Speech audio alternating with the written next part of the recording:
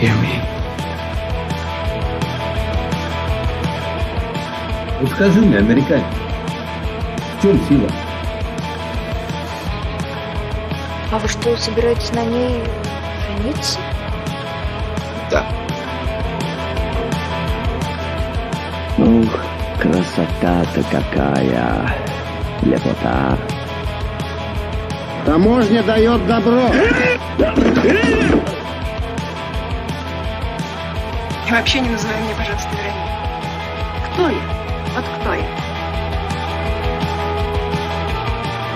Отныне в русской земле единый быть. Don't torture me, I can't live without him.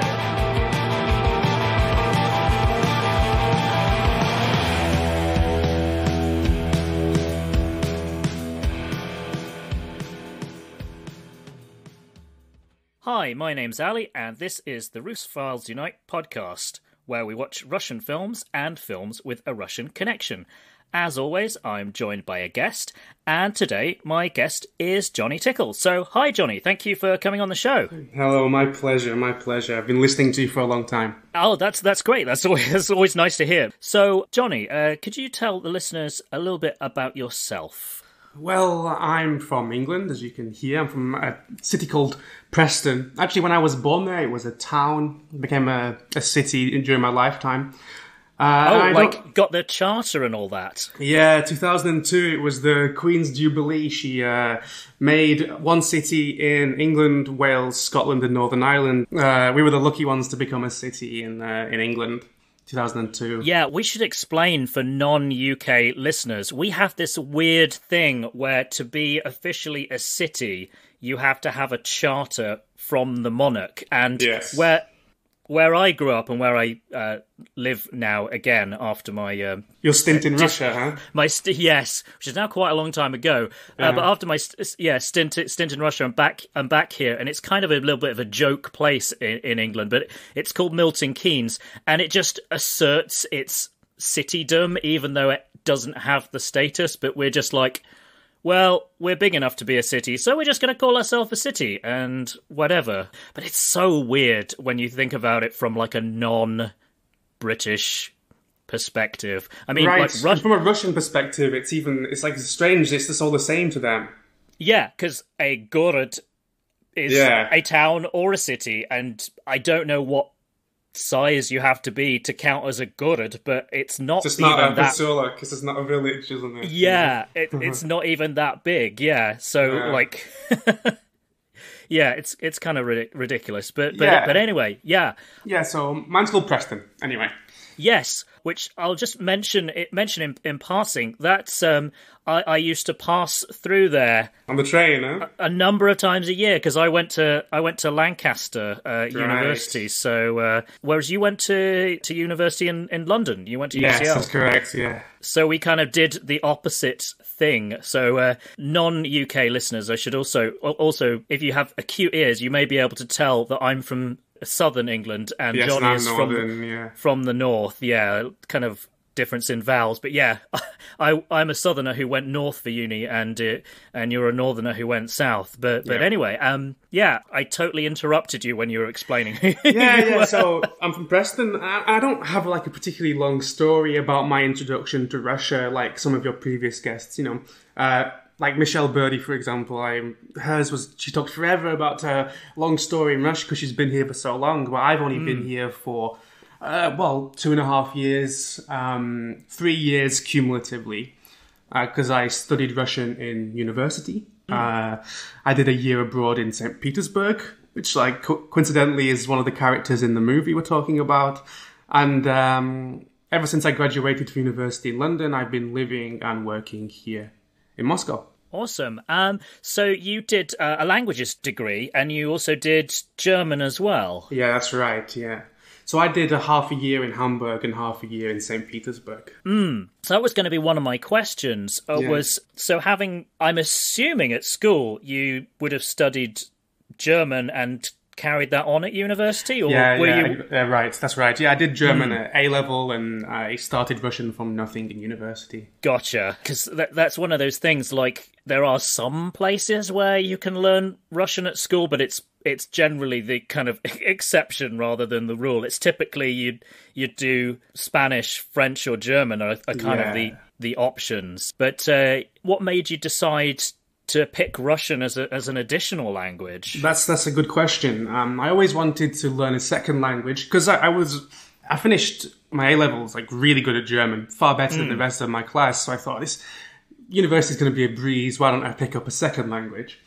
So I thought through them, and I thought about Spanish, but lots of English people speak Spanish. And I thought, well, Russia's a country I've always been interested in, mainly through history, but also through literature, but really mainly history. And I chose it over Spanish. It was between those two. And, Gotcha. And basically what turned out was what I thought was going to be a very easy degree, because I was essentially fluent in German, became an incredibly hard degree because I picked up Russian. Yes, some rather different consonant clusters going on to kind of wrap your teeth and tongue and lips around. Yeah, I feel like that's one of those things that people always say, oh, isn't learning to read the Cyrillic alphabet the hard thing? And it's kind of like, no, that's lesson one, isn't it?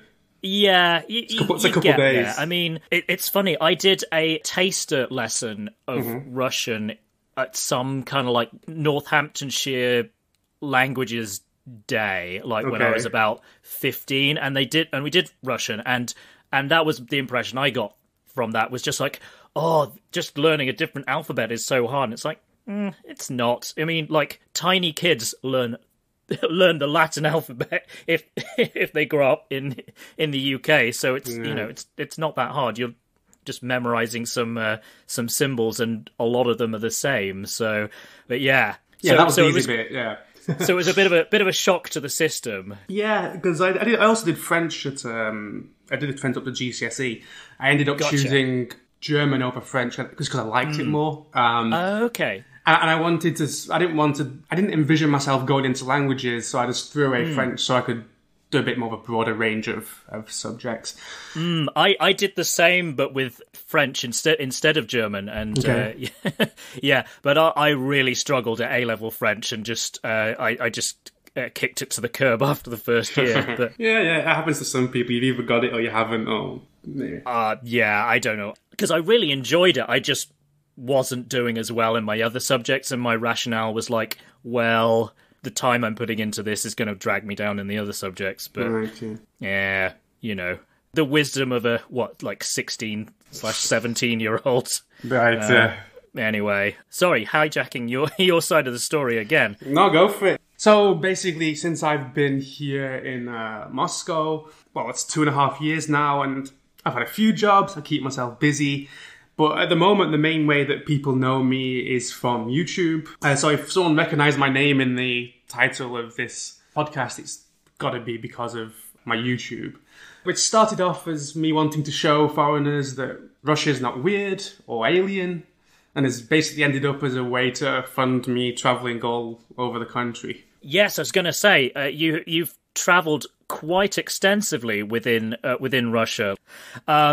So, yeah, I just wanted to go back a little bit and say, like, what was it that kind of, having done 6 months in one place and 6 months in the other, made you settle on Russia? Well, it turned out that I enjoyed both equally, essentially. But living in Germany, it wasn't really a challenge. My German was excellent. Germany is not that different to England. In fact, it's basically the same. It's the same if transport works properly, basically. Yeah, that was kind of my experience of visiting Stuttgart for a few days, like about 10 years ago. It's kind of like, wouldn't it be nice if stuff worked this well in the UK? Right. So, in fact, Germany's just a very easy place to live in. There was no challenge for me. And while being in St. Petersburg, I enjoyed it a lot. But it was by no means easy. I wouldn't say I didn't have culture shock or anything like that. It was just a very different experience living in either Germany or in the UK. And I sort of fell in love with it, really. With Russia, with St. Petersburg. And it made me sort of determined to come back. When I came back to the UK after being in St. Petersburg, I said to myself, once I finish university, once I graduate, I'm coming on the next plane, and I'm flying straight back to Russia, and I'm going to find any job I can find. Gotcha. Was there also an element with the language, with being as comfortable as you were with German, that you kind of like thought, well, I've made it this far with Russian, I want to push on with it till I get to that level with that too, kind of thing? Or yeah, there was. And the funny thing is now my Russian is excellent and my German has declined because I just don't use it at all. I haven't used it at all for about 2 years, apart from when visiting Germany and Austria. And it's hit me very quickly that I've basically forgotten not everything, that's a stretch, but like it takes me some time to get back into it. You know? Yeah, everything kind of like shoves into the kind of passive part of your brain, so you can understand it when people are speaking to you or when you're reading something, but like actually trying to speak is really tough. I find that, my Russian was never amazing. It was just starting to get reasonably good when I left. But yeah, now it's kind of like, I can watch a film. It's nice to have subtitles just to kind of make sure I don't miss things. But yeah, trying to have a conversation now is kind of back to like pulling teeth. It's very sad. Sure. Yeah. but yeah. So I did say before I jumped the conversation back, you've travelled quite extensively within Russia, which is awesome, getting to see a bit more of the place. So I was gonna ask, what have been your highlights in terms of places you've visited? Because you've done like a top 5 on Twitter, and maybe the top 2 won't surprise anybody, but then further down the list it's kind of like, yeah, well, I've been to lots of places, and the caveat I'd like to give is that some I spent more time, some I spent less time. Of course. Some I went in the summer when it was beautiful and 30 degrees. Other times I was there in the winter when it was minus 20. So my ranking of cities, it's more about, not really about the city, but more of my experience there, which is of course linked to the city, but also the stuff I did there, the weather, etc. Yeah, that is a good caveat, because I noticed that you didn't particularly rate your experience of Nizhny Novgorod, and that was a place that I did manage to get to. And I went in November, and it was really cold, but it was beautifully sunny practically the whole time we were there, and so it just meant all the views were beautiful, we could walk around, and it wasn't miserable because it was nice and sunny, and just had quite a pleasant experience overall. But you said that you had lousy weather both times. Well, actually, if I talk about Nizhny Novgorod, the first time I went there was actually in the summer, and it was during the World Cup. It was during the World Cup. Ah, right, yes, and that was incredible. But I don't think it was necessarily because of the city. It's because of the weather, all the international people there, the excess drinking, watching football. Just a great time overall.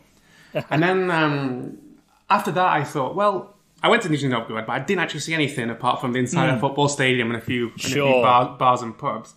So I thought, it's time to go back and see the sights. And I went back, and it was in either January or February. And it was freezing cold. It was very snowy. But, I try and remove that from the equation. I try and remove that from my biases. You kind of have to if you're travelling around Russia in the winter. Yeah, and if we speak specifically about Nizhny Novgorod, I thought the main street was very nice. The Kremlin is okay, apart from the awful 70s building, office building, which is right in the middle of a very old Kremlin, which is very strange. Oh, yeah. But once you got away from the main street, there was lots of things falling down. I remember seeing an apartment complex being built, and I was there in, I think it was January 2019, and there was a sign saying estimated completion date second quarter 2018. I was thinking, that's 6 months ago, there's I didn't hate it. It's definitely not in my bottom 5. It's somewhere in the middle. Yes, well. I kind of wonder sometimes whether Chelyabinsk is kind of like the Russian equivalent of Milton Keynes, that it's just like a place that everyone else likes to make a joke about. Well, Chelyabinsk is definitely the worst place in Russia that I've been to. Didn't the local news in Chelyabinsk pick up that you were the Englishman who hates Chelyabinsk? Yeah. I've been quoted a few times in the newspaper. But there was a funny thing. What happened is they posted, Englishman comes to Chelyabinsk, hates it, whatever. And lots of the comments were like, oh yeah, he's right, it's awful. Okay. And lots of like locals. So then they added a poll in like another article. Like, do you agree with him? Do you disagree with him? And the residents of Chelyabinsk overwhelmingly agreed with me that it was terrible. Something like 80%. It was like almost like and there's something like 2 or 3%, oh, it's the best city in Russia. A few of them, it's all right. And like 80%, yeah, it's terrible. It's completely right. That just strikes me as like quite a... I was going to say that's quite a Russian thing to do, but I can imagine places in the UK doing that as well. I mean, I think being self-depreciating is sort of an international thing. But the thing with Russian cities, a lot of them have rivalries against another city. So you can say to people from Moscow, I don't like Moscow, but they'll say to you, yeah, but would you like it more than St. Petersburg? I was going to say, like, do your St. Petersburg friends think of you as a bit of a turncoat having moved to Moscow now? You know what? I do love St. Petersburg. It is my number 2 city. But it's, for me, it's too small. Gotcha. Moscow is constantly changing. You can you cannot go to an area of the city for 2 or 3 months and you'll come back and it's completely different. There's a new exhibition, there's a new restaurant, something you went to is closed, it's been replaced by something. Whereas in St. Petersburg, that it happens, but nowhere near as fast of a rate. It's not growing as fast. The ways that it's growing are just apartment buildings, basically, on the outskirts of the city. Yeah, just kind of more residential type. Yeah. And the problem with St. Petersburg, people there call it a big village. Yeah, I think I'd heard that somewhere. Yeah. It's spot on. Like, I was there for 1 semester when I was studying there. And after, like, in the second month, I'd be walking down Nevsky Prospect and I would see people I know. Oh, I met you in this bar or this club, or we were in this class together, or like all sorts of different places that I'd seen people.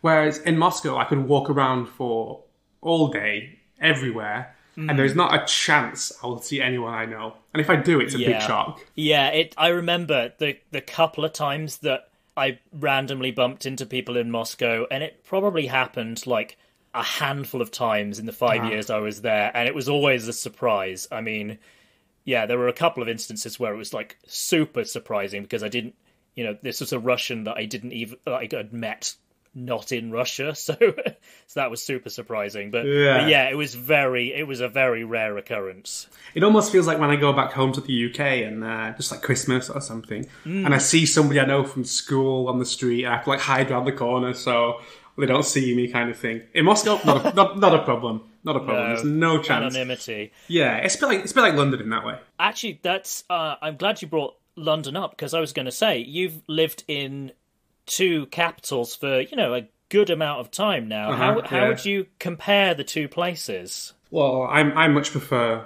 Moscow, but I understand that my reasons are quite personal, and to be honest, probably like socioeconomic. In London, I was a student loan, counting every pound, can I afford this, can I afford that? Yeah, and dealing with London prices. Yeah. And Russians all say that Moscow is a very expensive city. And in comparison to the rest of Russia, it is. But compared to London, it's like it's so cheap here that I'm in a situation because I've got full-time work, I don't have to think about what I'm buying. I can go out and not think about it. And that means I have a sort of flexibility here that I don't have in the UK. And also, if I think of my friends who are still in the UK, lots of them have great jobs, maybe they're in banking, earning a lot of money, they still have to count the pennies, if they don't want to live in some sort of student slum, where I used to live when I was really in university. At the end of the year, they've had one holiday, they've spent all their money. Whereas in Moscow, it's completely different. So that's probably, I'm aware that's 75% of it. Yeah, and about Moscow, it also, I don't know as recently, but it was always, getting rated as being an extremely expensive city for expats. And part of that was just if you're having a kind of very I don't know, expat lifestyle. Exactly, kind of executive level lifestyle. If you kind of learn to shop where where the Russian people locals. shop. Yeah, exactly. Yeah. Spot Your on. money goes a lot further, and being an English language teacher, that's definitely what I had to do. So yeah, and then it just kind of seemed like, I mean, certainly I don't know what it's like now, but rent compared to London was, much more reasonable. Right. Yeah. Yeah, you're spot on. And the thing is here, a lot of the expat community, who I tend to avoid like as much as possible, a lot of them don't speak Russian, so they have trouble in that way, which causes them to spend extra money in other situations. Right. That's like, you meet expats in a pub who have been here for 10 plus years and don't really speak that much Russian, and I think, how do you survive?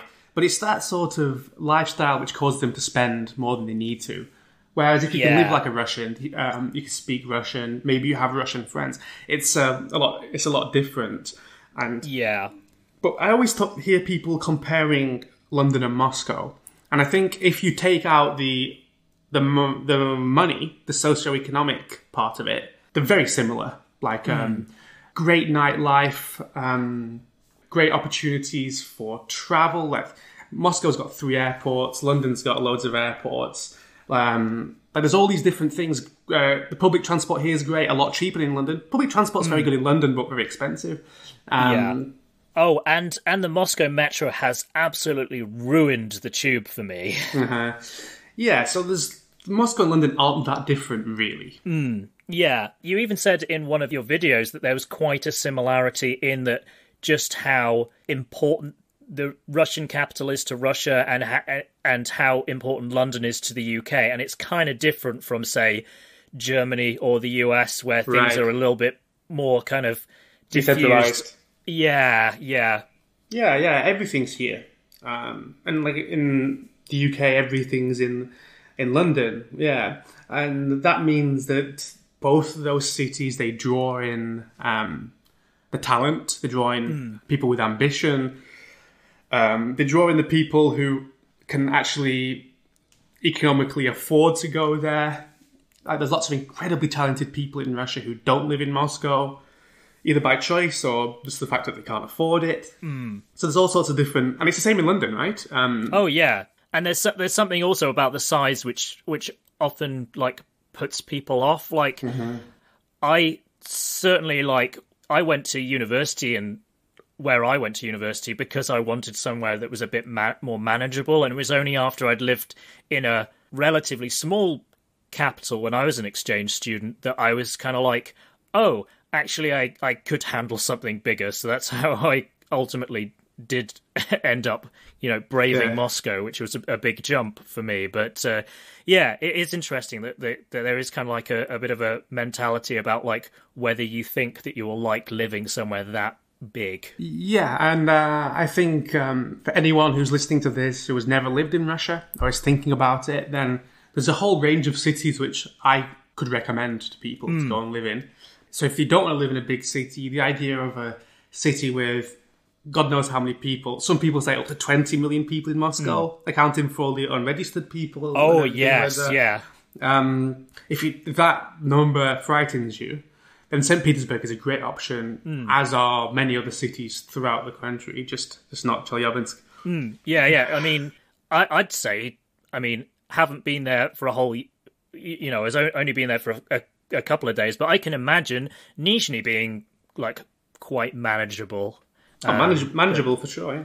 Sure. But you have to bear in mind the English level is going to be lower there and everything. That's the other thing. Like, Moscow, well, as you were talking about it, with people who have lived there for 10 years, and you can get by with very little Russian. So if you have no inclination to learn the language, you can get away with it. But also, if you really want to learn Russian, then Moscow might not be the best place in terms of making sure you have lots of opportunities to practice, because I found I had to get really quite good before people would even put up with me trying to communicate with them. Like, even once my Russian was, like, demonstrably quite a lot better than their English, their mentality was like, your Russian can't be better than my English because that's impossible, so I'm going to speak my really, really, really bad English rather than tolerate your pretty bad Russian. So yeah. Yeah, but I've come across that as well. Yeah. Yeah. Okay. I'm glad it's not just me. But yes. So we're obviously nominally a film podcast. So you say that every time, huh? I know. So I did notice in just looking over our kind of preliminary chats that you'd actually done a module on Russian cinema in university. So yeah, what films did you cover when you were doing that? Well, it was I think maybe 10 films, something in that 8 to 10 film range. Okay. There were a huge range of different films, and I couldn't possibly remember them all now. Sure. But what it really did, that module, was introduce me to a bunch of directors, some who I liked and some who I didn't. But gotcha. In particular, I remember introduced me to Zvyagintsev, for example. We watched the movie Elena. Have you seen it? I have, yes. Not for a few years, but yes. Of course, that led me down to watching Leviathan, and then Loveless, the most recent one. And we also watched The Fool. Have you seen The Fool by Yuri Bykov? No, but a previous guest, Martin Kessler, he has strongly recommended that one to me, so it's very much on the list. Yeah, it's a great movie. Durak, it's called. And there's also Bykov's movie. It sort of led me into his sort of work, like Mayor, the Major, which is a great movie. And he also made a TV series called The Method, which I found through. It's actually on Netflix if anyone's interested. Which I found through his movies. And then I'm trying to think what else he watched. Cargo 200, Grozd. You've seen that, right? No, I haven't. I've not seen that much Balabanov. Okay, well, I've heard that one is particularly grim. Particularly grim. Yeah, I've kind of heard people say he's not around anymore, but he was a bit of a kind of like Russian Tarantino in terms of levels of kind of like grim and unpleasant stuff you can expect. Sure, but really great movie. It's not something you'd watch with family or anything like that. But in terms of like the actual film, it's great.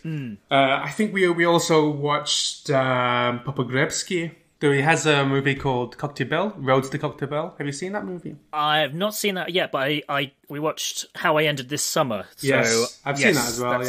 Yeah, which I enjoyed a lot. So this is a problem actually with doing this podcast, is that if I haven't seen something, there's a tendency to go like, oh, save it for the podcast. So right. I'm not actually getting through my Russian films at perhaps the rate that I might do, which sounds really counterintuitive, which actually brings me on to the film we're going to be talking about today, because this one I've known about this is probably like, with the exception of Tarkovsky and Eisenstein, this was probably one of the first Russian films I heard of, actually, because it was made quite a big deal of when it came out because of its central gimmick. And if you don't know which one I'm talking about, it's Russian Ark from 2002, and the central, well, maybe it's a gimmick or maybe it's just an artistic decision, but is that it's all one shot. So presumably, was this one on your course as well, or? No, it wasn't. But funnily enough, I actually watched this movie for a different course. We actually read the I can't remember what the course was exactly, but we read the book by Marquis de Castan, the main character in the movie. We read his I think it was called Rush, something to do with, I can't remember the title now, but I read the book, and then this was like a side thing of the and part of this module in university. So I had actually sort of semi-studied it before. Because he was like a French traveller who visited Moscow in the 19th century, right? Yeah, he visited St. Petersburg. Right, yes. Yes, so he maybe didn't see a wider picture of the country. Well, there's absolutely no way he saw a wide picture of the country at all. It was all, he was in the court, it was more about seeing what was going on with the Tsar rather than the average people. There's no way he saw a wide range of the country, not at all. He saw it far less than I have. Let's just That's for sure. Yeah, I mean that's something which, you know, as many listeners will be aware of, that prior to the revolution and even afterwards, to an extent, there was kind of like talk of there being kind of two Russias. There's the kind of like the elite level folks who are, you know, well connected and high up in the government, and, you know, pre-revolutionary times are noble, and then there's the vast majority of the population. Well, some people might say nowadays isn't that different. Well, quite possibly, yes.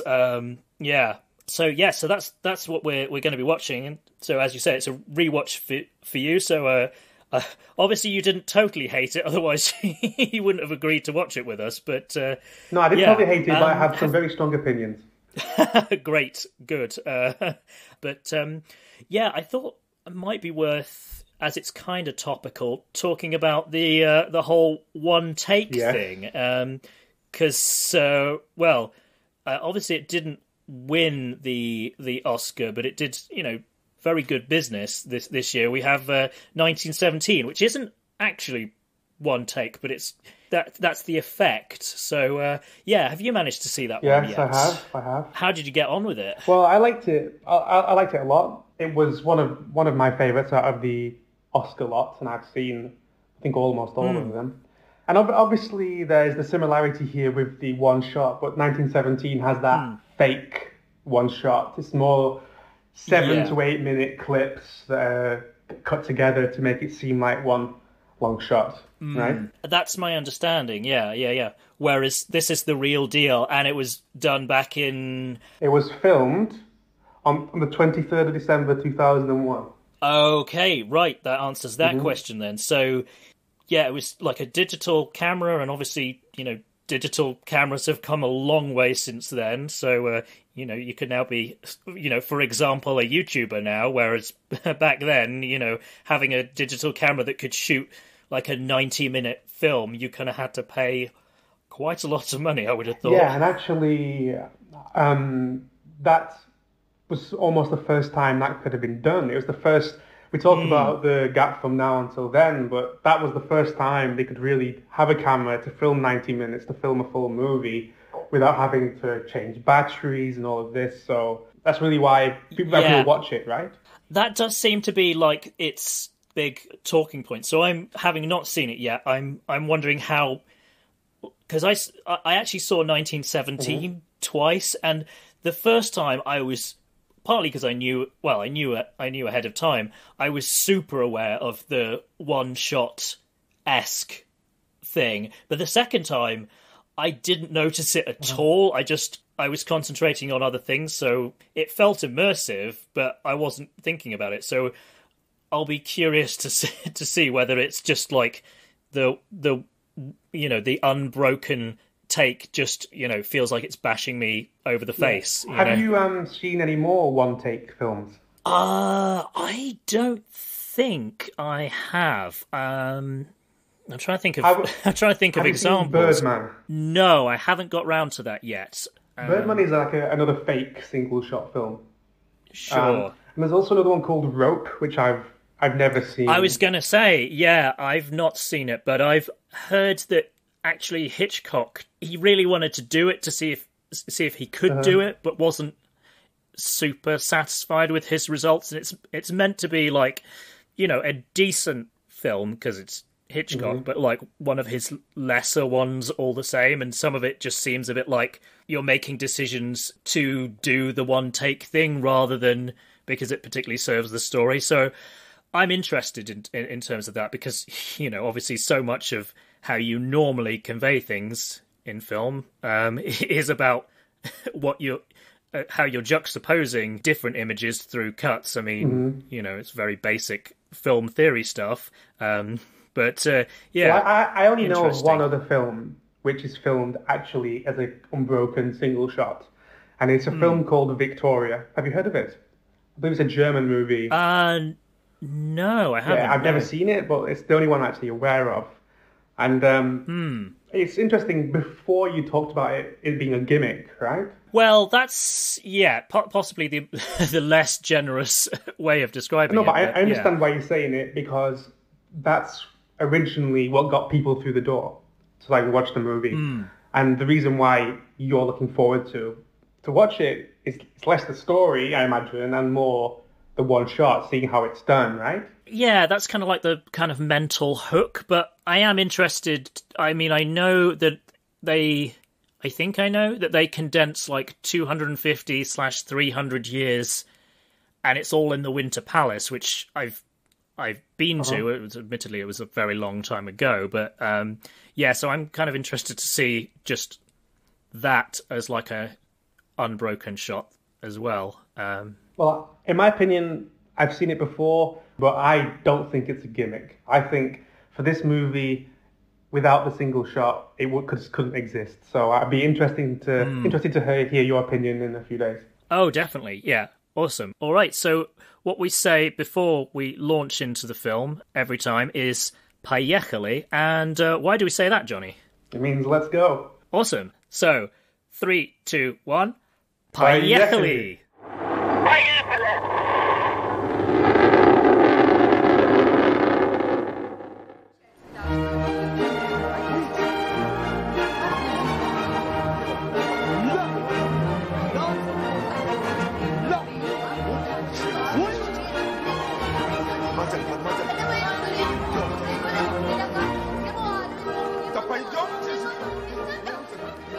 And we're back. Johnny and I have just watched Ruski Kovchek, that is Russian Ark, directed by Alexander Sokurov.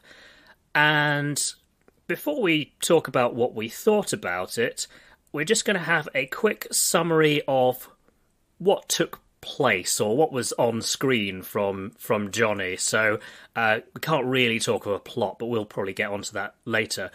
Still, there's a lot to be said for not knowing what you're expecting when you go to watch this film. So consider this a spoiler warning. We'll obviously be saying what occurs. Okay, so with that out of the way, over to you, Johnny. Well, I'd sort of describe it as maybe a walk through Russian history. So you start off, you're following this guy who is known as the European in the movie. He is a diplomat, French diplomat, as we know from history. And we follow him around the Winter Palace as we see all these beautiful rooms. We see the way the Hermitage Museum is today.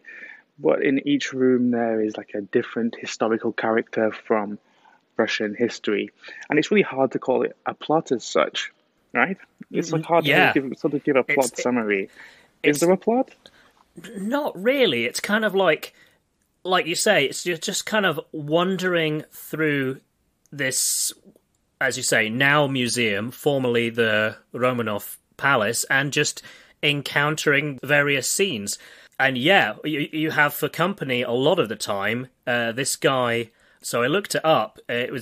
He in the credits. He's just the stranger, but our narrator kind of, as you say, describes him as the European. But apparently, this guy is meant to be, or is loosely based on Adolphe de Custine, who was a French aristocrat who came to Russia in 1839 and supposedly said, yeah, Russia doesn't really have a national identity of its own.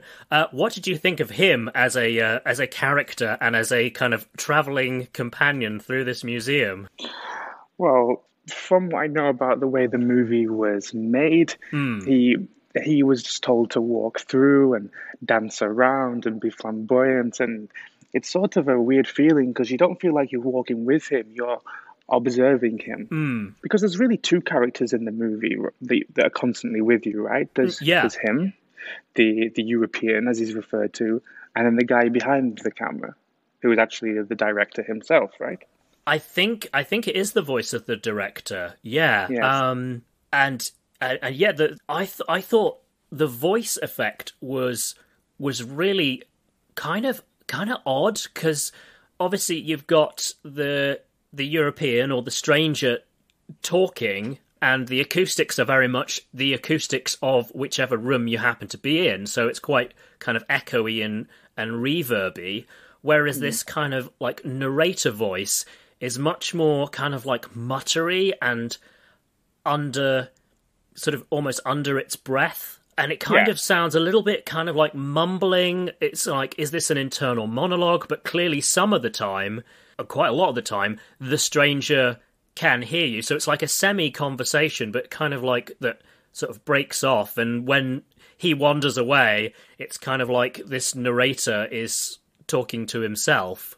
So, yeah, it's odd. It's kind of like the most highbrow first-person video game that was ever created, you know? Because it's all in that kind of first-person, like, unbroken...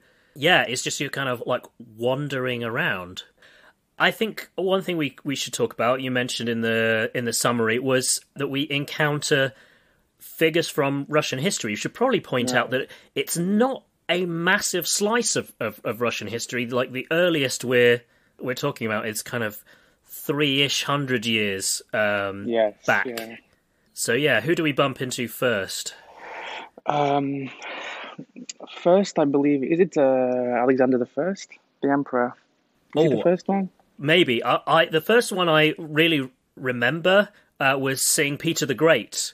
We see him. He's like harassing like some like army guys, right? Yeah. We see him through a window, except the window I thought was probably like CGI'd in, like it was kind of like this bar, but it looked sort of like it was there, but sort of like lacking some weight. It was kind of odd, but it was like these kind of bars.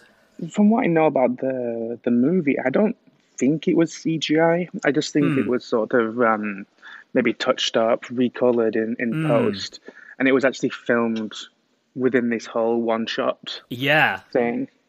And then I think after Peter the Great, it sort of moves through various different scenes with Catherine the Great, Nicholas the First, Nicholas II, and then all the way through to World War II, and then nowadays, right? Like the modern day. Yeah, like we briefly see a rather enigmatic conversation that seems to be people in the museum management and maybe like a politician, and it's quite a fraught conversation. But I kind of don't really remember what it was about, other than they were clearly having a bit of a hard time. So going back to Nicholas II, I wanted to mention that it comes more or less towards the end, and I found that like really kind of like doom laden, because you know we all know what happens to him and his family, and it just feels oddly like not watching actors doing a performance. It feels much more like, you know, you've literally gone back in a time machine, because the guy that they got looks so like Nicholas II in his photographs that it's yeah. And then the music they use is very kind of like doom laden, I guess. Well, the interesting thing is when we see Nicholas II and his children, you can see they have quite a good life, right? There's no, like, it seems like the kids have quite a, idyllic life. And then when you know Russian history and you know what's coming, you know revolution's coming, you know about their death is coming, I think the background knowledge of Russian history is what gives you that sort of doom. You said doom laden, right? I found that really interesting, was the fact that you can tell from the titles of the film, which are mostly in the Latin alphabet, and it starts off with, in English, Russian Ark. So clearly it's being made with an international audience in mind, but I found it kind of bewildering anyway, and I know, you know, a fairly decent amount of Russian history for a Westerner, and I think if I didn't know very much at all, it would just be kind of like really hard to comprehend at all. I don't know what you thought.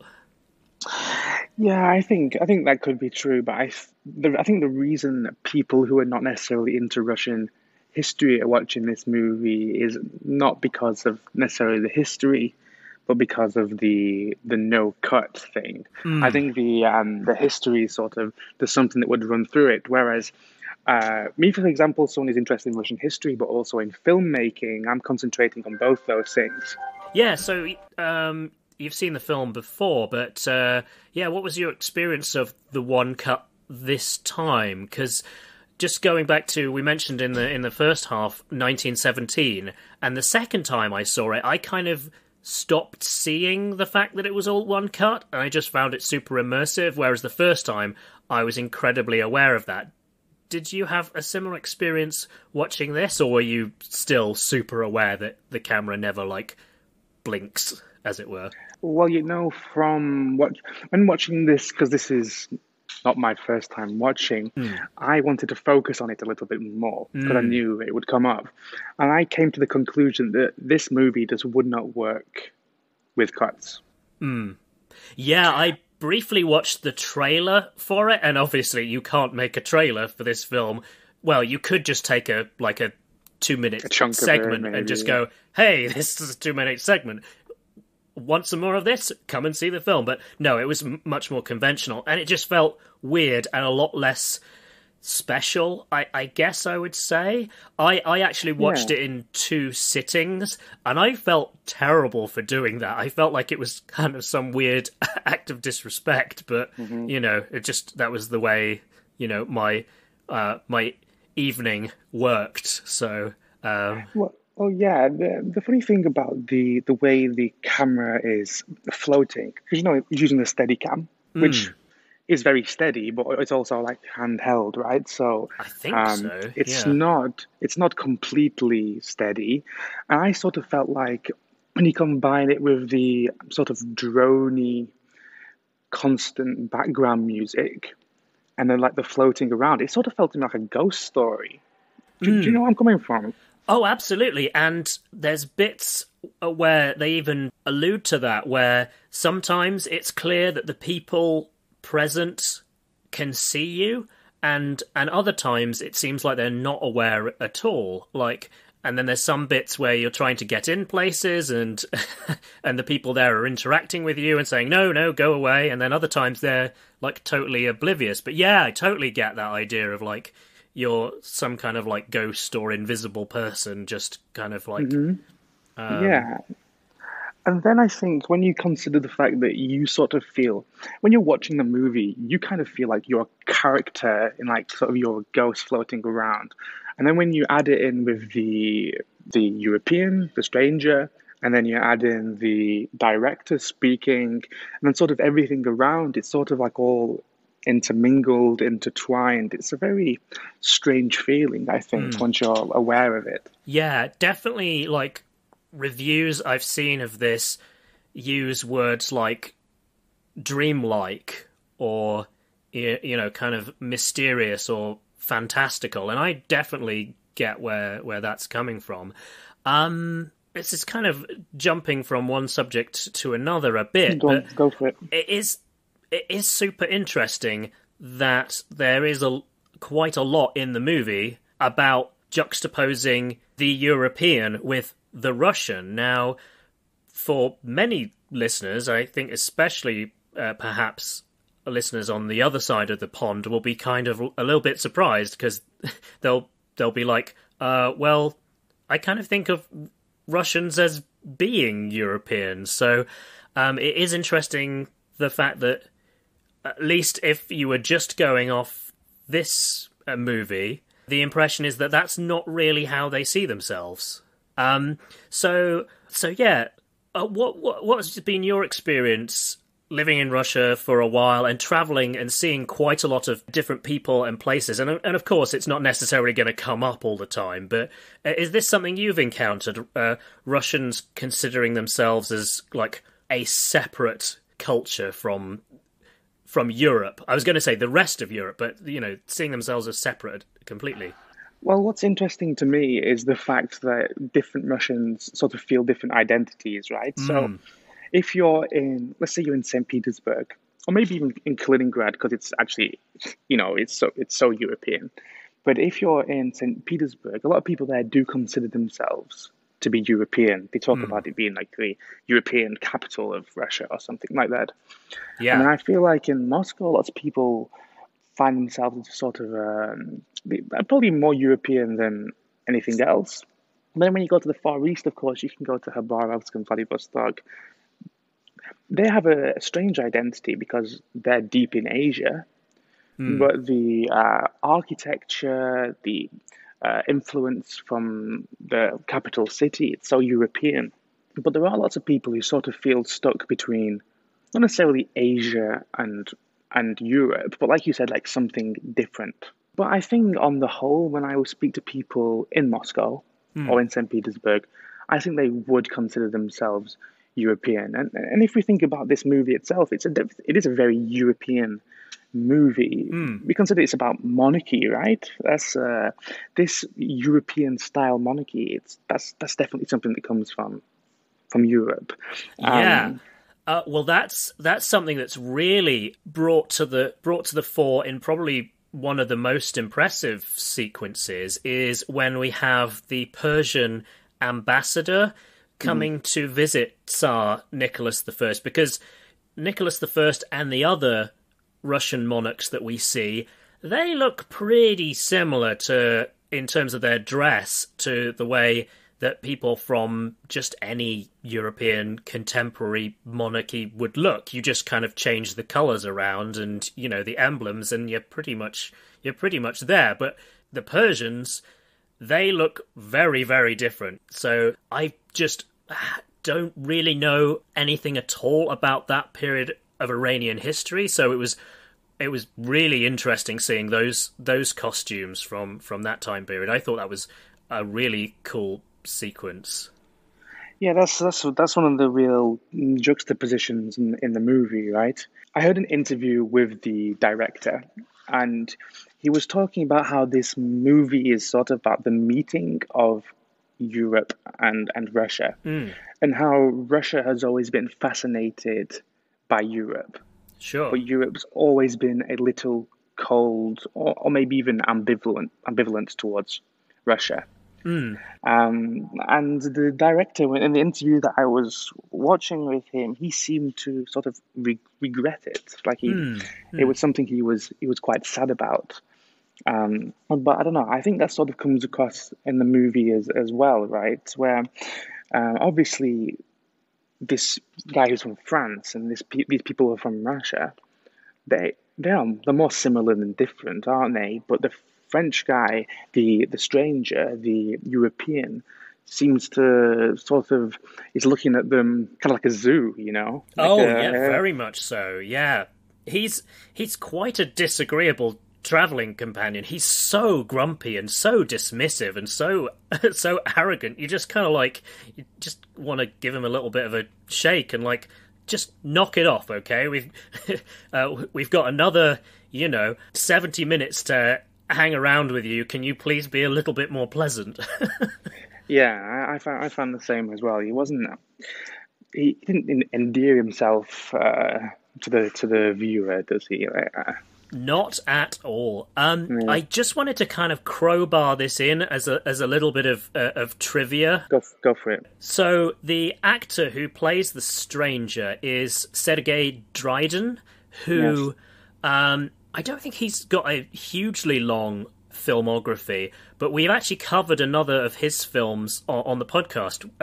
Have you by any chance seen Window to Paris? I haven't seen it. But I do know he's in it, and I knew he's actually credited in that movie in a different name as well. Yeah, I think so. Yeah, but I forget what he's called in that one. But it's a different surname, I think. Yeah, it is. I double checked, and it is the same guy. But I thought it was obviously interesting seeing him in a role from over 10 years later, but also that movie very much kind of, the clue is in the title. It's kind of like Russia looking at Europe and Europe looking back, and the two kind of going, I don't really get what you're about. You're kind of weird. And then, and that being very much like a mutual feeling. So I thought that was a kind of a weird, interesting... it's like a parallel there, isn't it? Parallel, yeah. So I don't know how much of that kind of Sergei Dreiden kind of I don't know how involved he was in like talking about how the performance was going to be doing. Again, we're kind of jumping back and forwards in time, which I think is kind of apt given the movie and sort of jumping around in our discussion. But I would really like to see more about how this thing was made, because it feels improvised in the sense of it just feels like you're wandering around, as I think we've both said.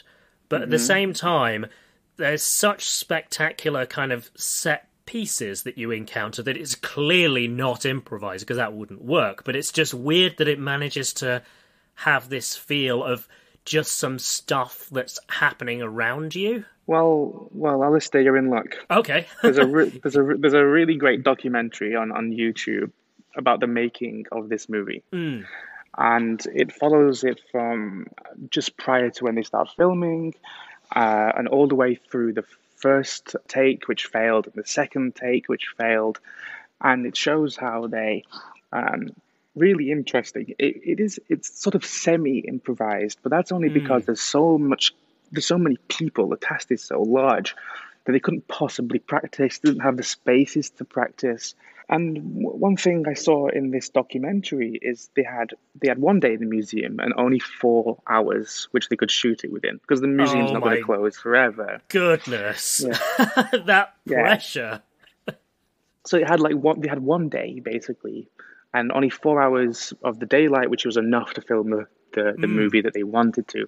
So what they showed in this documentary, the making of the movie, is that lots of the actors and the director and even the cameraman, who must have been so tired.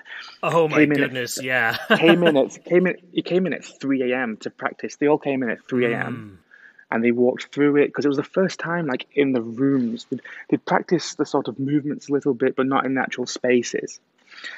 So really, although I guess it was semi-improvised with like sort of guidelines that they'd practiced over time, but really you'd have to rehearse that so many times for it really to be without improvisation at all.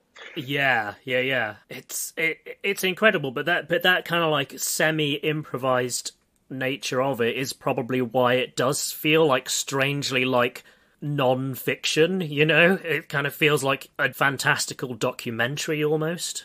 Yeah, there was a really cool thing revealed in the making of movie, the making of documentary about it. So there's a scene in the movie, the real movie, where the actor gets very close to some fine china. Do you remember this? Oh yeah. And the guys who were like the wait staff are like, no, leave it alone. Yes, like get away from the china. They were actually real Hermitage security guards in period costume who were there to protect Catherine the Great's actual china. Right. Yeah, you don't want to be the guy who accidentally knocks that on the floor. They basically said, this actor can come this close, but nobody else can. Like the cameraman can come so close, the main guy can come so close, and everybody else stay well away.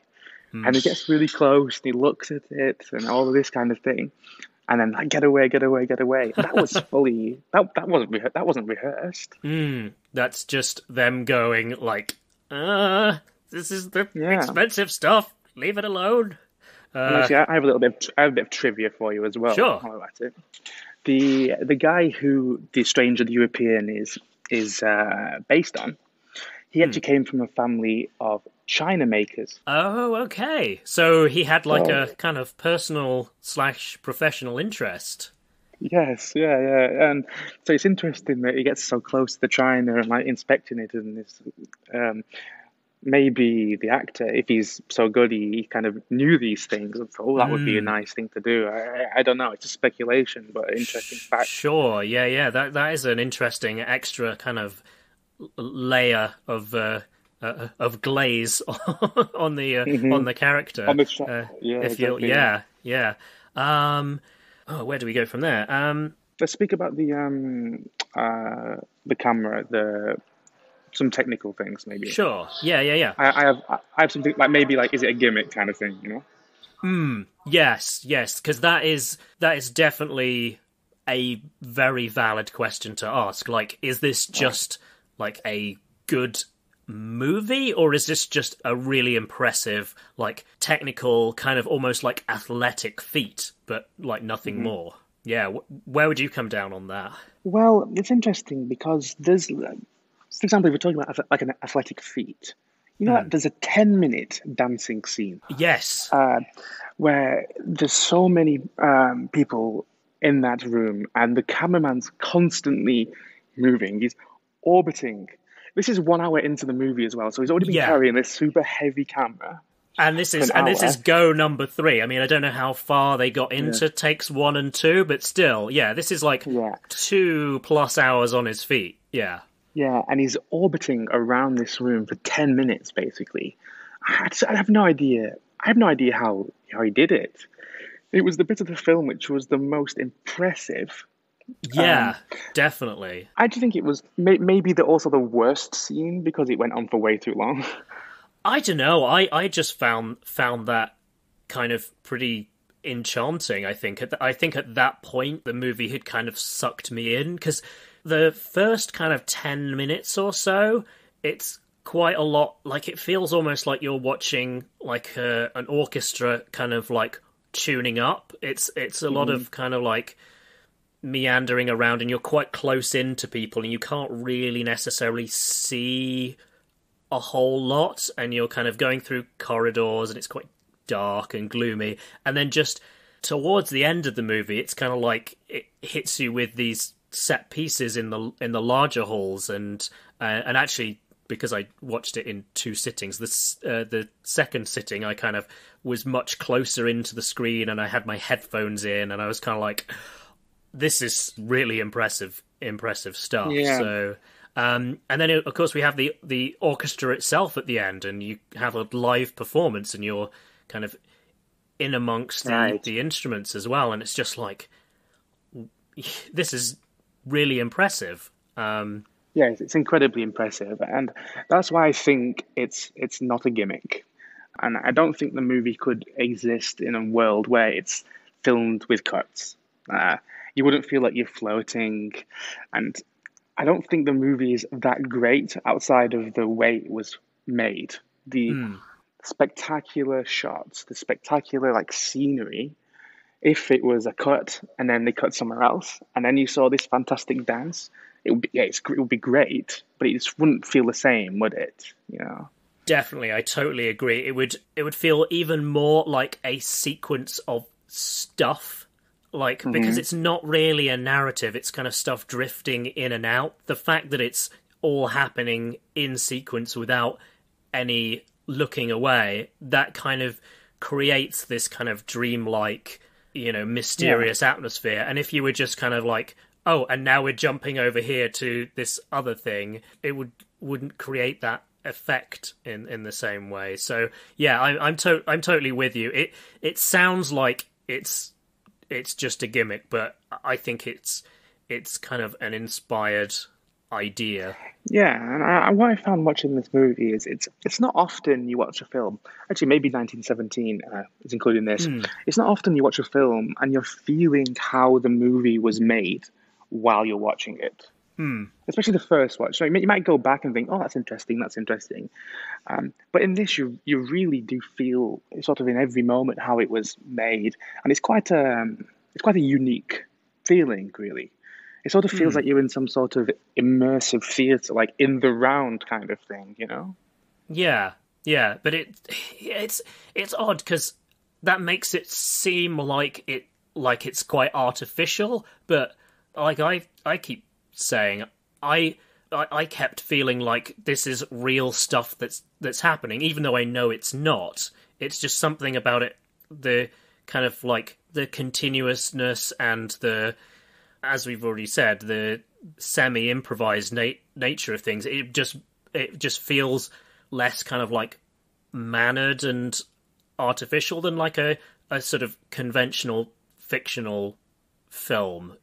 That's not to say that more normal like narrative cinema isn't enjoyable. This just feels quite separate. I was going to say about the atmosphere, because I've read in a few places Sokurov being compared to Tarkovsky or being described as like the heir of Tarkovsky. And I think like obviously he mostly did kind of like at least like loosely there was a story to his films, but this felt quite close in terms of like the atmosphere and pacing and the which Tarkovsky movies come to mind? Probably in terms of mood, probably Stalker in a weird way. Although obviously you couldn't get much more different in terms of like the physical setting, but there's something about the mood and the atmosphere that seems quite similar, and obviously that has lots of extended takes, so that's probably where that comparison is coming from. Yeah, it's interesting. It's interesting. Yeah. So one thing we haven't talked about very much was that obviously it's an art gallery now. I wasn't particularly struck by that much of the art that they looked at, which makes me feel like I'm a bit of a Philistine, but yeah, I don't know about you. How did you feel about the paintings that we see? Well, I'm sort of maybe influenced by my visits there. And one thing you do, I'm not necessarily talking about the movie, but one thing that happens when you go into the Hermitage, you actually look at the roof and the walls, the ceilings, more than the paintings, more than the art. I found that in real life. That's interesting. I think it's like sort of if you visited Buckingham Palace and you'd see a painting on the wall, you could say, "Oh, that's a nice painting," but really you're looking at like the way it's all decorated everywhere. See, this is the thing. Watching this movie made me feel really bad because I recall very, very little about my visit to the Hermitage. I remember that I enjoyed it. I mean, I did my usual thing of getting like museum back after about 2.5 hours and being like, oh, okay, that's enough for one day. But because I only went that once and I did a lot of things in the kind of couple of days I was in St. Petersburg, but that wasn't the experience that stuck with me. Whereas because I lived in Moscow, I went to the Tretyakov multiple times and I got a bit more of a feel for it. And, I kind of semi-learnt the layout, and this is where this painting is, and this is this painting that I've seen kind of multiple times and gone home and looked up and found more information about it. Yeah, it was a very much like kind of I really want to go back now and kind of like appreciate it properly, I guess. No, I think you've done nothing wrong. I think if you talk about the Hermitage, it's like it's more a palace than an art museum, in my opinion. Whereas like Tretyakov Gallery in Moscow, it's an art gallery.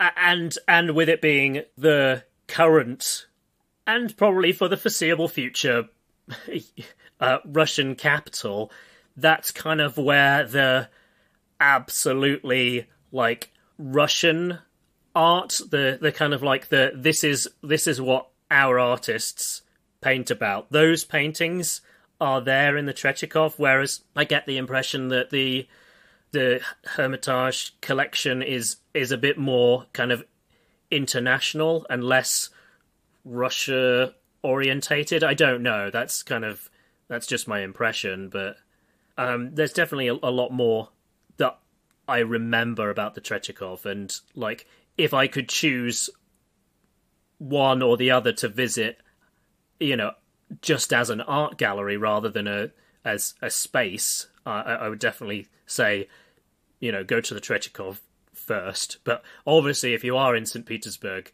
you should definitely go. And this makes me want to go back and appreciate it more as a incredibly beautiful space. And this film really does a great job of appreciating those incredibly impressive rooms and corridors. And yeah, I think we talk about the characters being the stranger, the director behind the camera, the people all around you, but really the main character is the building, isn't it? It's the museum, actually. Yeah. That's one of the only things that's constantly there. When the scenery is changing, the time is changing, as in like the time period is changing. But one thing that's there is that palace, which has looked the same for so long. Yeah, in terms of the changes in the different times, a comment I read in Birgit Boehmer's, I don't know if I'm pronouncing her name right, book, History of Russian Cinema, one of her observations was that the film doesn't really spend very much time on the Soviet period at all. It's almost completely absent, and I thought that's kind of interesting. It's kind of like, almost like, it's just kind of like blocking that out and like, let's not talk about that. Although there is one notable exception. There's one bit where they go into a room where there's lots of like frames leaning against the wall, and there's kind of like a guy moving them about, and I don't remember whether it's the first person narrator or whether it's the character in the room set, but one of them says, no, we can't go in here, we can't stay, there are corpses, there are bodies, and it's kind of like, it takes a really sinister tone. And at this point I was watching with Carrie, and she was pretty convinced that that's an allusion to the siege of Leningrad in World War II, which, if you don't know that bit of Russian history, it was, pretty much hell on earth because of the blockade and the lack of food in the city. And I forget whether it was 1 million people who died or more than that, but it was just absolutely horrific, and I thought that was interesting that the film seemed to allude to that, but generally doesn't talk much about the Soviet period. Even though that's obviously like a big chunk of time between the then present day that the movie was made and most of what we observe. So I think it's more than illusion. I think it's pretty clear that it's during the siege of Leningrad. I think there's no other time period really where it could possibly be. True. And there's also a bit where they're talking about, it's like the director of the museum, and he's like whispering about making repairs to the palace. Do you remember this? It was a short. Vaguely, yeah. And that's supposed to be during the time of Stalin. Oh, okay. Gotcha. Yeah. So, but you're right. The Soviet period is very short in this movie. It's really, it's really a movie about the Romanov era, and a little bit of the Soviet thing, and then a tiny little bit of modern day, isn't it? Actually, because we did mention that you briefly have like a museum director talking with somebody, some kind of important official or something, Yeah, I mean, you mentioned it being a short period of history, of Russian history, but St. Petersburg only has a short history, right? Of course, yeah. It was built by Peter the Great. Yeah. You couldn't really do this movie and have people like Ivan the Terrible, because it would be like, well, why is he there? There's nothing here. So... just wanted to crowbar a couple of other, one obviously incredibly important figure, and then one more minor figure that we encounter in the movie. We get a couple of brief glimpses of Pushkin. Right, yeah. Yeah, and both times he seems to be, speaking of conflict, having a bit of a row with his wife, and I thought that was kind of an interesting detail, that we don't have him doing something like grand and poetic. We don't have him doing the thing that he's remembered for. We have him just having a bit of an argument. And again, long-time listeners, if you've caught our Onegin episode, we've talked about this before, but Pushkin, he had a bit of a temper. Like, I think it was something like his 27th or his 28th duel that he was finally mortally wounded in. So, that guy was really living on borrowed time. But, yeah. Well, the final duel happened because someone tried to seduce his wife. Oh, yeah. And that was the thing. He was quite jealous, and certainly that was the era where it wasn't that unusual that you solved, quote unquote, slights to your honor by, meeting the guy outside somewhere. Although it was pointed out to me that part of that was people didn't feel like they could trust the Tsar to be like an impartial adjudicator, and so at least by having a duel, you were kind of like sorting it out yourselves, and it was kind of like fairer for fate to decide than for the Tsar to decide based on who he liked more. But that could be totally conjecture, but I thought it was an interesting idea. What's interesting about it is actually it seemed to flow through this dueling thing happened to Russian writers and poets. Oh, of course. Yeah, because, of course, Onegin is somewhat autobiographical, you know, because the duel is like the pivotal point in the plot of that story, and there's a very important duel in War and Peace. I think at least one, and there's certainly talk that there might be others, but I think there's only actually one. But it's can you think of any other instances? Sorry, putting you on the spot, but I mean, I can talk from actually real life writers, real life poets. Okay, yeah. When Alexander Pushkin died in 1837, I think in a duel, following his death, the most prominent poet was Lermontov. And only 4 years after Pushkin died in a duel, Lermontov died in a duel. And Lermontov was only 26 when he died as well. So it seemed to be like a thing of like poets or writers, I don't know, some sort of creative, passionate thing that they end up sorting out their battles by shooting each other. Yeah.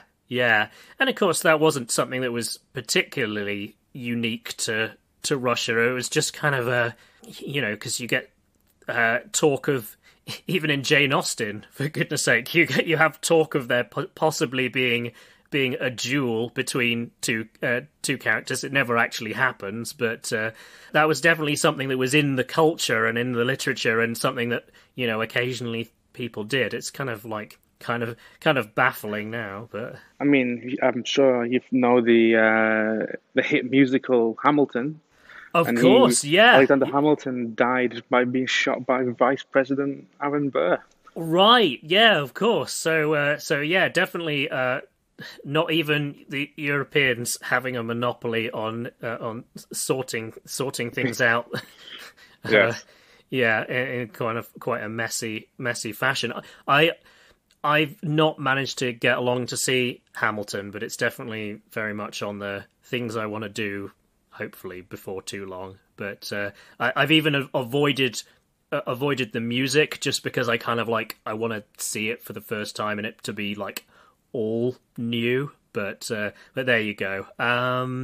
Yes, and the other figure that I wanted to crowbar in, less famous and probably less important. Well, certainly less important than Pushkin, because Pushkin's kind of as I've probably mentioned lots of times on the podcast, basically Shakespeare. That's his position in Russian literature. He is to Russian literature what Shakespeare is to English. But so we have a mention of Griboyedov in the Persian ambassador scene, because the reason the Persians are there is that they're there to apologize for the fact that this group of Russian diplomats in the capital have been killed by a mob, and you have this statement by the Persian ambassador, and then it's translated into Russian, and yeah, the narrator, I think it's the narrator, or possibly it's the stranger, mentions that that one of the people who'd been killed was Griboyedov, who is this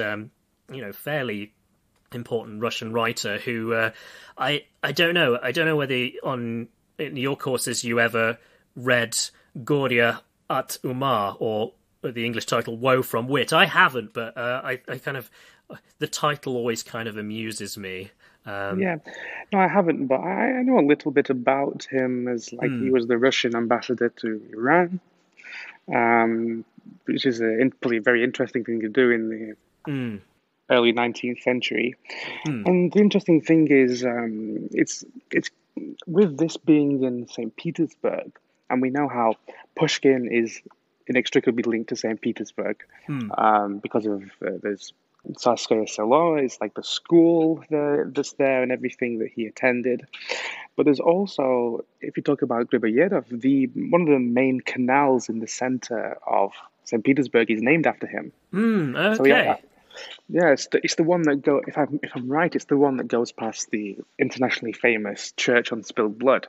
So okay, I haven't realised that. Yeah, so for listeners who maybe like less familiar with Russian history, the Church on the Spilled Blood, it looks very kind of St. Basil's-esque in terms of like having the onion domes and all the colours and kind of ornateness, but it was actually exactly built... what you'd expect a Russian church to look like. Yes. Like stereotypical.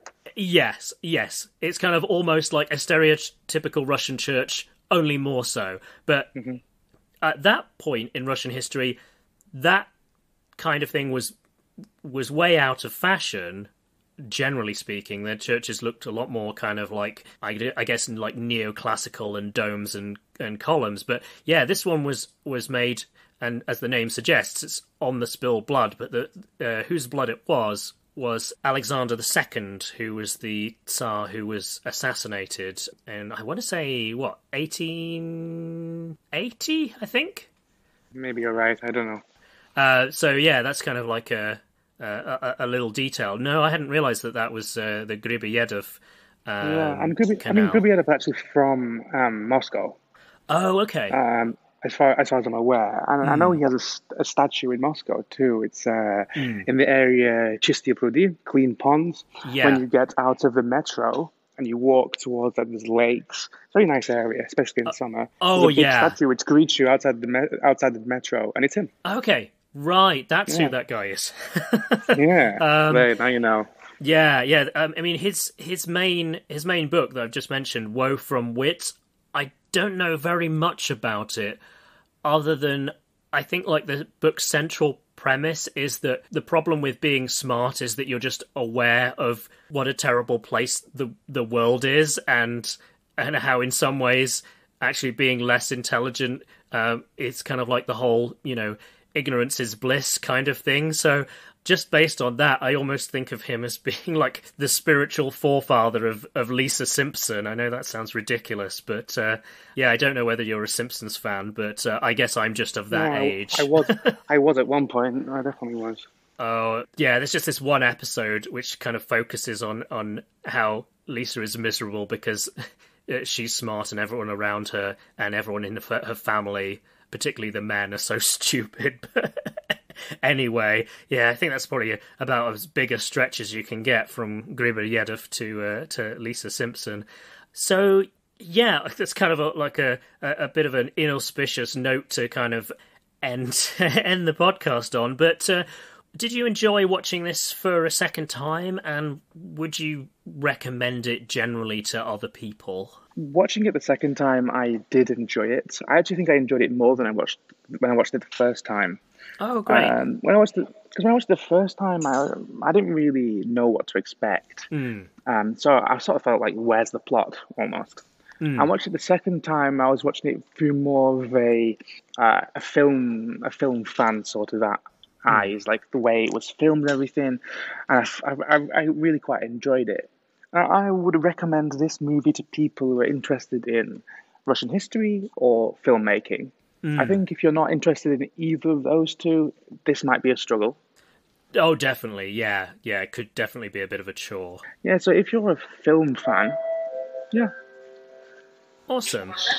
I think the other thing I would say is perhaps if this was ever playing at a cinema near you, it would be one worth seeing. Just being able to see it with a live audience and with a surround sound and a giant screen, I can imagine that being even more immersive. So that would be the other thing I would say about like whether this is worth watching is if it happens to be playing near you. Yeah, I feel like watching it just on my computer with my headphones in, I sort of felt like I said before, almost a bit of theatre in the round. You're in the middle of this thing that's happening around you. I only feel like with a big screen it could be even more immersive. With like great speakers as well, Yeah, I definitely feel like once I put my headphones in for like the last for the second half, it definitely improved my experience just getting that closer in. But yeah, okay, great. Well, thank you so much, Jonny, for coming and like sharing your experience of this film and your knowledge of Russia and Russian history. If folks would like to hear more from you and your like travels and your experience of being in Russia, where would they go to find you? Well, I'm on every social network, all in the same username, Jonny Tickle, just my name, very creative. My main thing is really YouTube.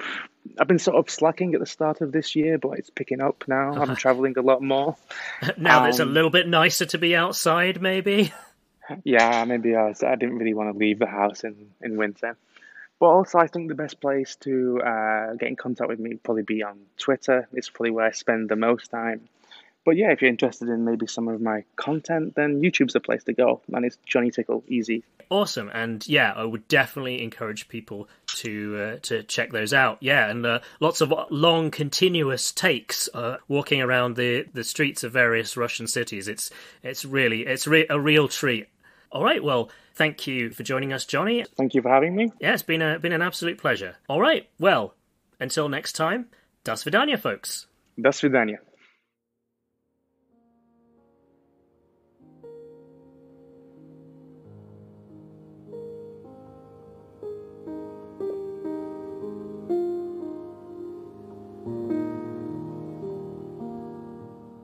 So that's it for this episode, but before I go, I'd like to thank Sasha Ilukovich and the Highly Skilled Migrants for the use of their song Cold in our intro. You can find that song and the rest of their back catalogue on Bandcamp and Spotify. If you're enjoying the show, please consider supporting us by leaving a rating at Apple Podcasts or at podchaser.com. That second one, Podchaser, even lets you rate individual episodes, so if this episode particularly stood out to you, you can let other listeners know that you enjoyed it. Recommending the show on social media is hugely helpful as well. If you can spare a moment or two to do that, it would really make my day. Thank you very much. Speaking of social media, please find us and say hi on Facebook, Twitter or Instagram. You can also drop us a line at rusfilsunite@gmail.com. Thanks again for listening, take care of yourselves, and bye for now.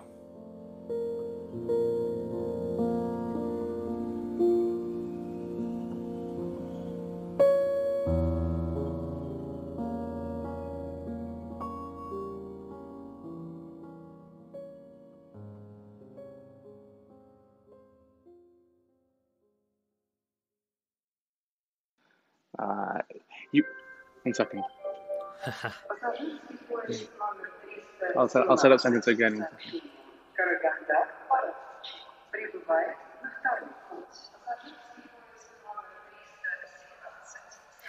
There's kind of an irony of us not doing this in a single continuous take, isn't there? Yes, there is indeed, yeah. Okay, so a quick announcement before you move on to whatever is next on your podcast playlist. The Rusophiles Unite movie podcast now has an online bookshop, which means that any book that you pick up from there using the affiliate link in the show notes, we get a 10% commission, which will go to covering the costs of running the show.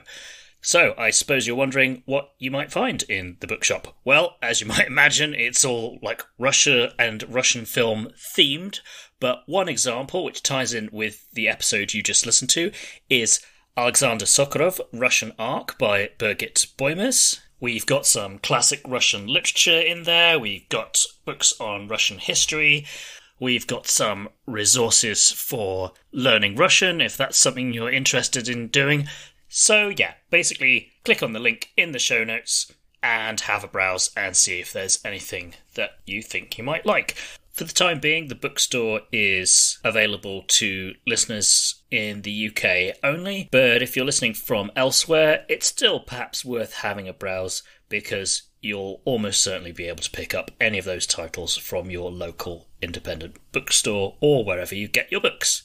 Thank you for listening to this small announcement, and enjoy whatever you are listening to next. Bye-bye!